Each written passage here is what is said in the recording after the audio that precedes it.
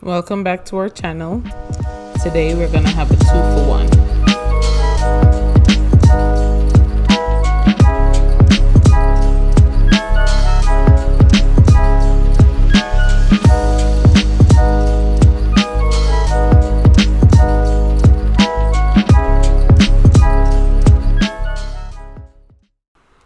Hi guys.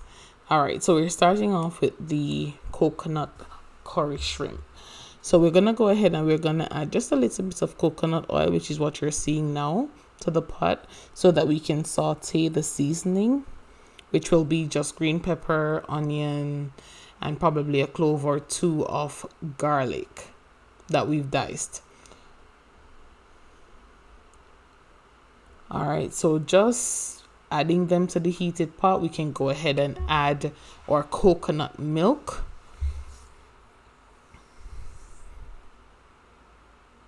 At this point, the burner started off at a low to medium heat. We are going to go ahead and stir, get the seasoning evenly distributed in the coconut milk, but we're also going to turn the stove up to a medium high, which is why you're seeing the steam as much as you're seeing now. I did go ahead and added thyme to the pot just so that I can get a kick of flavor to that sauce that I'm making. As you can see, it's still a little bit watery, so we're gonna go ahead and have it boil some more so that we can get it reduced a little bit more.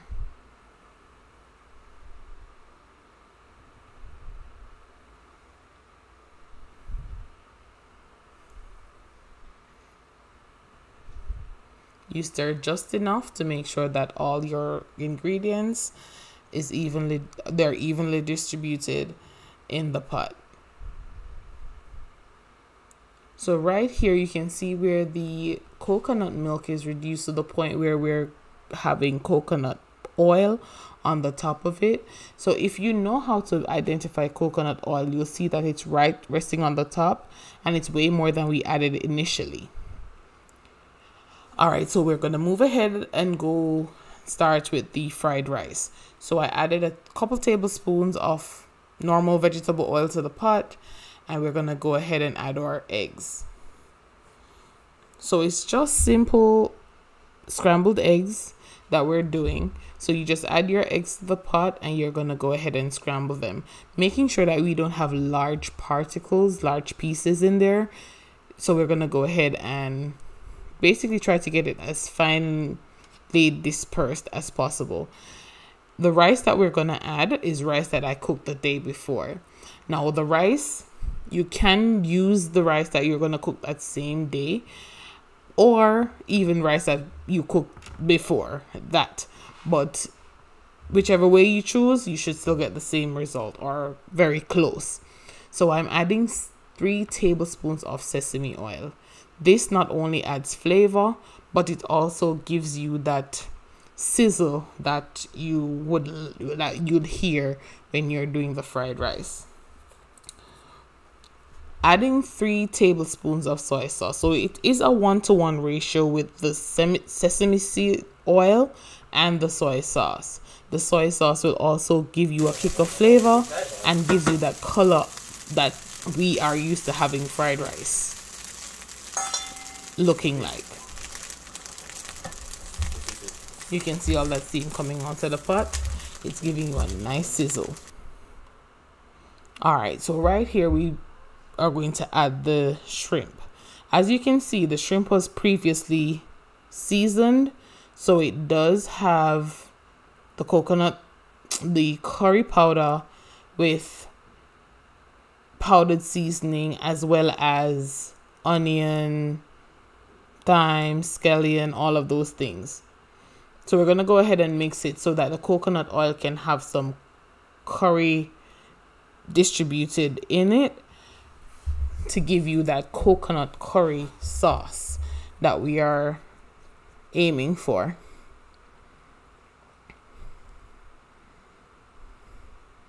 So I did turn the stove down for a little bit. So at this point, it is on a low medium heat. And if you know shrimp, you know that they cook really quickly. So you don't want to have it too high, only because you need your sauce to be reduced to that right thickness that you like. So you're going to go ahead and allow it to cook on that low heat. In the fried rice pot, we're going to go ahead and add a can of mixed vegetables. You can use frozen vegetables, but I choose to use the canned ones because it gives you, it allows the vegetables to be a little bit more firm. With the frozen vegetables, because of the ice, I feel like sometimes it gets mushy and I don't like that. On the other burner, we have the shrimp going. You can see it having those bubbles. But if you look, you can see that the shrimp is cooked.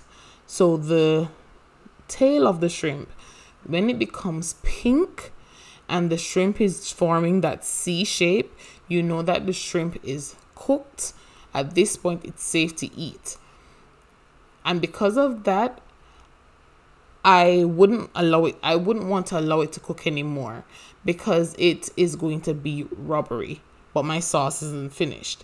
So what I'm going to do is I'm going to take them out of the pot for a little bit so that I can get the sauce to that right thickness that I like. So we're just going to remove them for a little bit so that we can do what we need to do to get that sauce at that right place.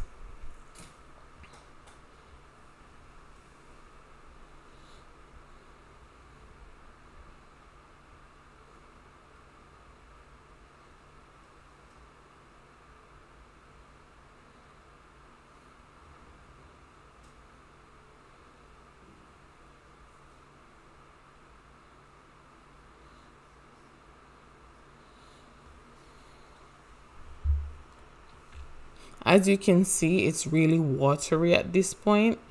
So you don't want it to be that watery, especially if you're somebody who likes the gravy of the whatever meat or fish that you're eating.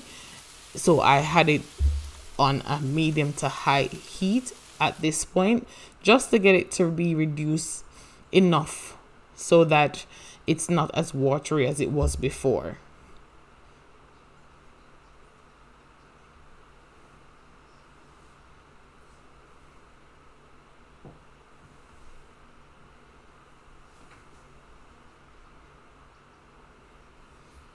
All right, so it being reduced enough at this point, I went ahead and I added back the shrimp to the pot. So I'm gonna go ahead, have the shrimp added. I'm turning the stove back down to a low heat because I don't want the shrimp to be overcooked. Overcooked shrimp tastes like rubber. It literally gets very rubbery and you don't want to have that. So you turn the stove down and allow it to just slowly cook or slowly heat up. At this point, the fried rice is complete. It is done, ready to eat, ready to be plated. It's finished. So now we're just waiting on the shrimp just a little bit longer. And the end result is this. I sided mine with avocado because that's one of my favorite things to eat, but you can side yours with whatever vegetables you like. Thank you for watching. I hope you enjoy.